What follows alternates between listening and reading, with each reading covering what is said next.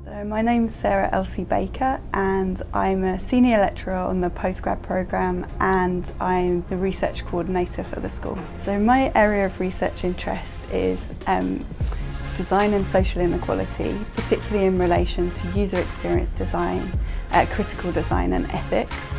I'm particularly interested in gender inequality and how that relates to design. Previous research includes a book that I wrote on retro style and the home, and in that book I explored how the value of retro objects gets made. So how something goes from being thought of as a piece of rubbish to being thought of as a design item. I've also written a number of articles, one focused on glamour design and feminism.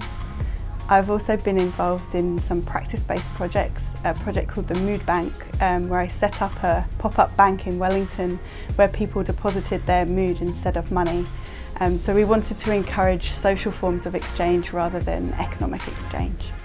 So my current research project hopes to design feminist futures. Popular visions of the future tend to fall into two camps. Dystopian visions of the future, which often include environmental destruction, industrial breakdown, those sorts of aesthetics, or utopian visions of the future, which are full of completed to-do lists, glass interfaces, not much rubbish around, that sort of thing. And what I would argue is that feminist utopian visions are hard to find. They don't exist in the popular imagination.